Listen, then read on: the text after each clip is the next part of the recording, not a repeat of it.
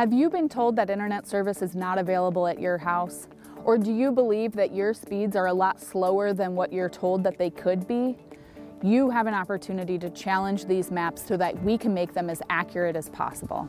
Calhoun County government and the Calhoun County Broadband Task Force are gearing up for the $1.6 billion of federal funds that are coming to the state of Michigan to expand broadband networks in rural areas like Calhoun County.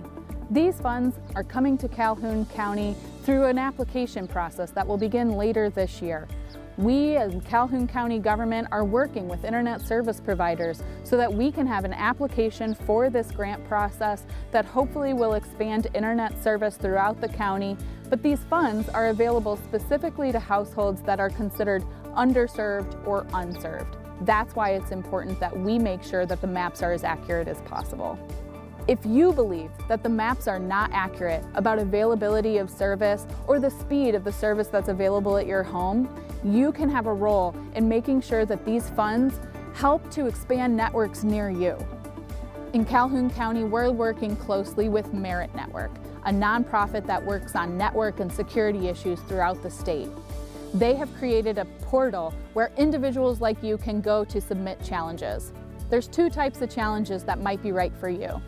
The first one is an availability challenge. If you've been told that you can't receive this internet access at your home, you can submit evidence that shows that, so that way we can correct the maps.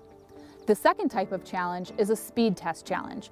So if you believe that speeds are not what they say that they are on the map, then you can, through this portal, add a plugin to your internet browser that will test your speeds in the background over the course of 3 days to submit that evidence to the state so that it can be as accurate as possible.